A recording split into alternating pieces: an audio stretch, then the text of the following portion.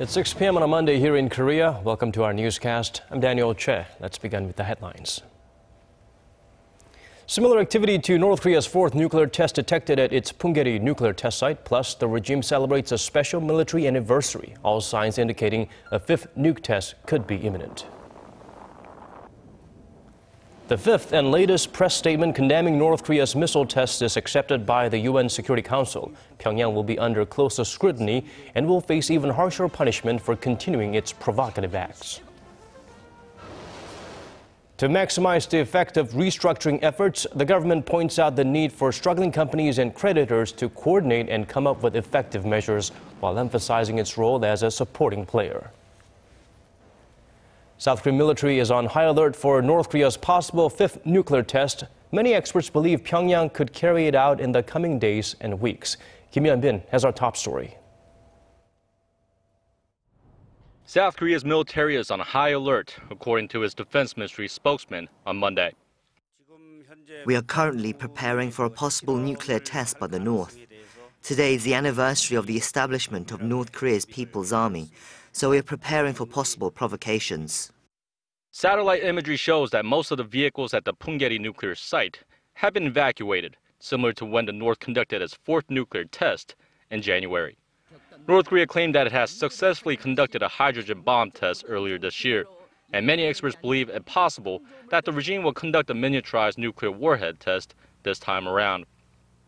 South Korea's military is looking for any signs of an imminent nuclear test from the North, saying that the regime is capable of conducting one at the push of a button.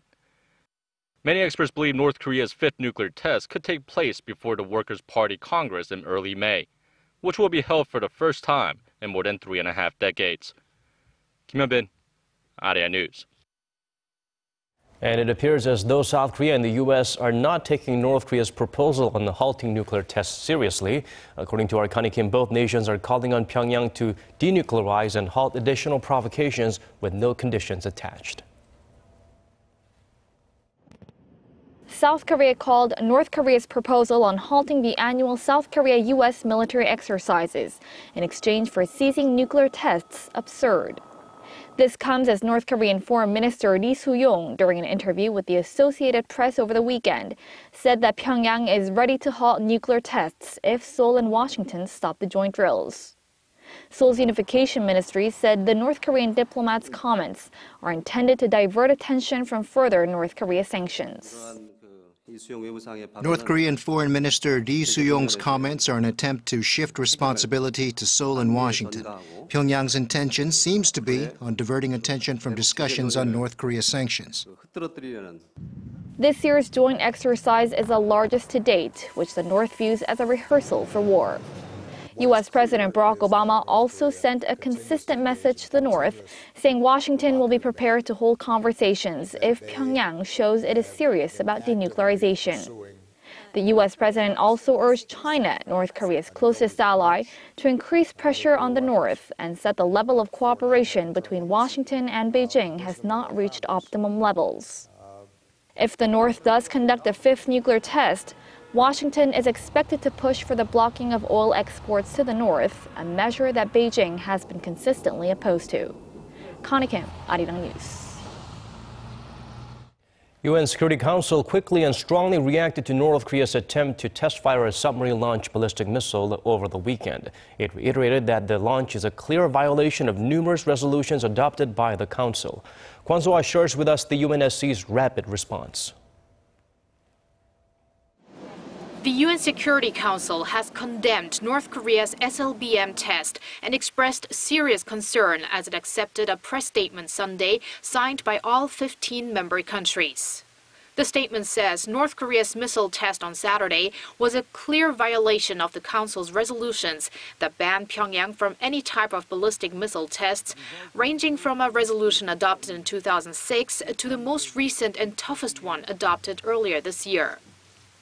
The Council also stressed that failed launches are not an exception and that it'll continue to closely monitor the situation and take further significant measures in line with its previously expressed determination. This marks the fifth time the UN Security Council has accepted statements on North Korea this year. Seoul's foreign ministry said Monday that South Korea, which is not a current member of the UN Security Council, closely cooperated with its allies, including the US, in the adoption of the statement, and assessed Beijing as having complied to its role, just as it had when swiftly approving a statement against Pyongyang's failed launch of a mid-range Musudan ballistic missile on April 15th.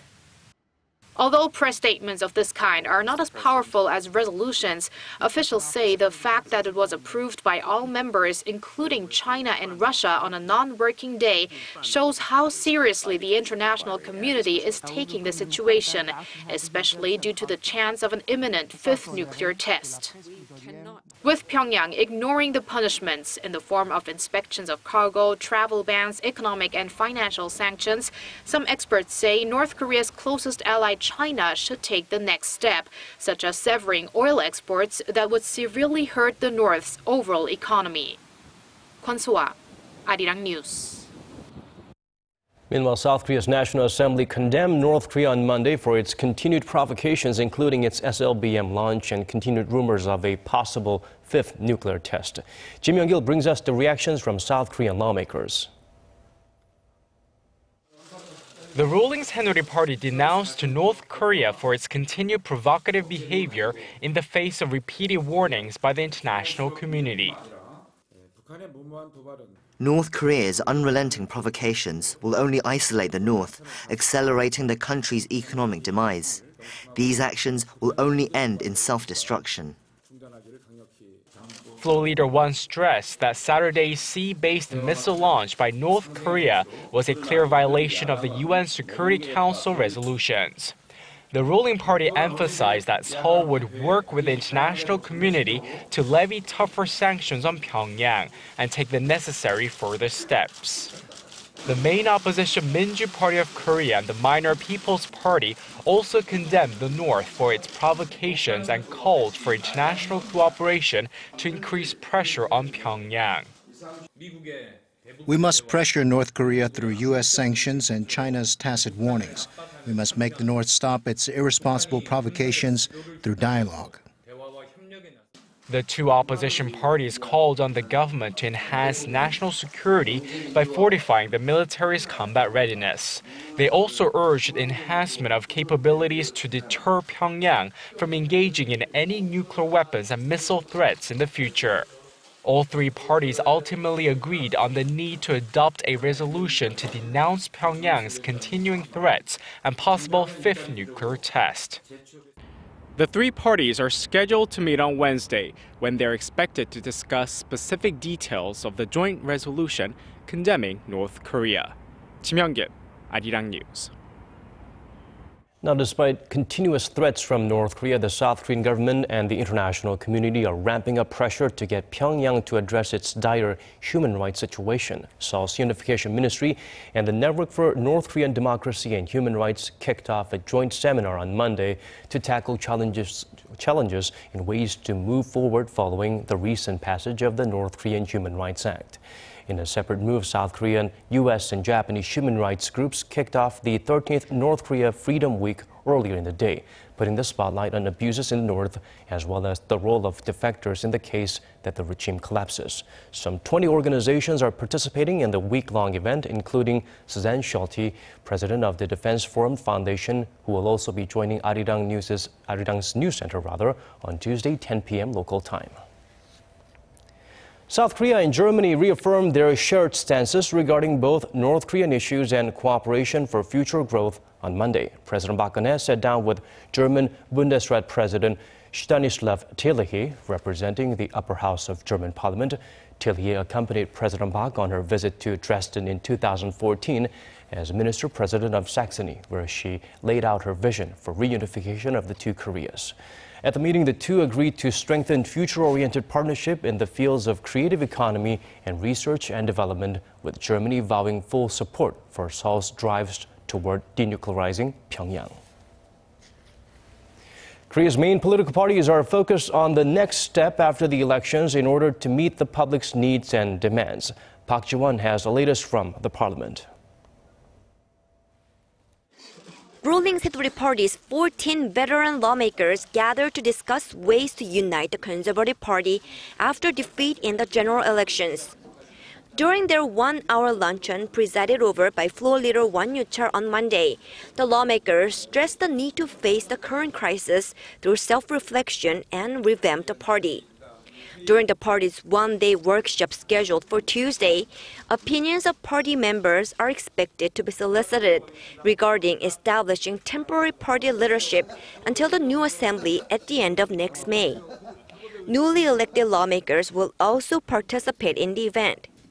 The leadership of the main opposition Minju Party of Korea visited Gwangju, the biggest city in southwestern Jeollado province, on Monday for the first time since the general election. The Liberal Party witnessed a crushing defeat in their traditional stronghold despite a positive performance in the Seoul metropolitan areas. The party's interim leader Kim Jong-in and the party's floor leader Lee Jong-il hope to regain the trust of locals, most of whom voted for the minor People's Party in the election. They said they will continue efforts to bring Samsung Electronics' future car plant to the region. However, all 13 of the city's municipal assembly members, who are also party members, boycotted a meeting with Kim, indicating the city's deep dissatisfaction with current party leadership. Meanwhile, the centrist People's Party decided to maintain its two-top leadership structure of former presidential candidate An Cheol-soo and former Justice Minister and sixth-term lawmaker Chun Jung-bae until a party convention, which was originally scheduled in July but postponed to December. The party said it will now focus on recruiting more talent for local elections in 2018. The splinter party also plans to select and endorse new floor leadership during a two-day party workshop beginning Tuesday. Park Ji-won, Arirang News. A prolonged slump in global crude prices has been good for oil-related industries, but bad news for others. Among hardest hit are Korea's shipbuilding giants, who experienced eye-watering losses on the back of canceled orders and delayed construction. Kim Min-ji looks beyond the numbers. Korea's big three shipbuilders, namely Hyundai Heavy Industries, Daewoo Shipbuilding and Marine Engineering, and Samsung Heavy Industries, have been in choppy water, so to speak, struggling to stay afloat amid falling orders as well as the rise of Chinese competition. Last year, they posted a combined loss of roughly $7 billion, and as a result have been downsizing their labor forces. Hyundai is expected to lay off about 3,000 people this year after letting go of some 1,300 workers last year. More than 100 of its subcontractors also closed down last year. Samsung has also cut almost 30 executive-level workers since last September, while Daewoo is accepting voluntary resignations among some 300 high-level employees. 16 contractors of the company have also closed down since the end of last year, with some 3,400 people losing their jobs. All in all, some 15,000 people were laid off last year, and that figure is set to increase this year once the shipbuilders complete construction of offshore facilities scheduled to begin delivery next year. But it's a different story for the oil refining and petrochemical industries, which have been able to benefit from low global oil prices and increased refinement margins. Workers have also received performance-based incentives amounting to between 700% and 800% of their monthly wages. With global oil prices decreasing by more than half, there's been cancellations of offshore plants and no new orders. On the other hand, oil-related industries have been doing well thanks to increased demand and refining margins. The situation may get better for shipyards if oil prices rise to about $60 a barrel, but that's not expected this year. The Korean government on Tuesday will announce a financing plan for industries that urgently need to be restructured, with a priority given to shipping and shipbuilding. Korea's Finance Minister Yoo Il-ho says the utmost priority should be the measures and efforts taken by the companies and creditors, and that the government's role should be to support them. Kim Min-ji, Arirang News.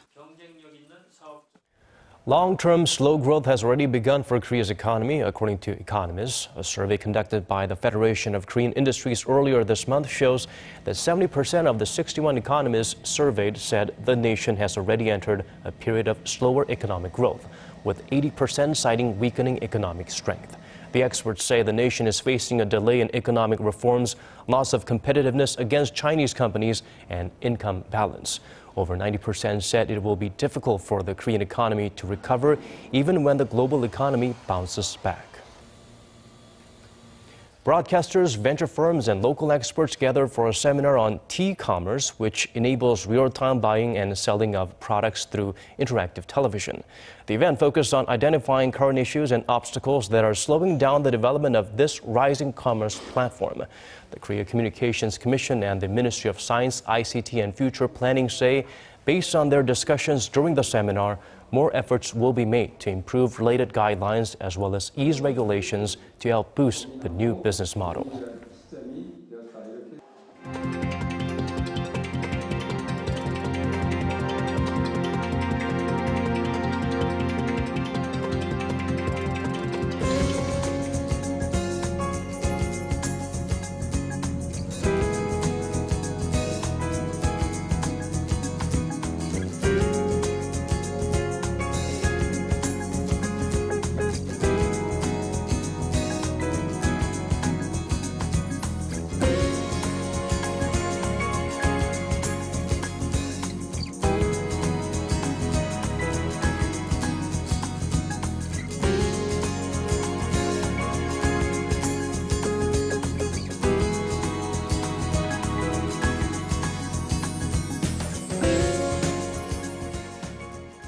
We've come to the end of our newscast. Thank you for watching.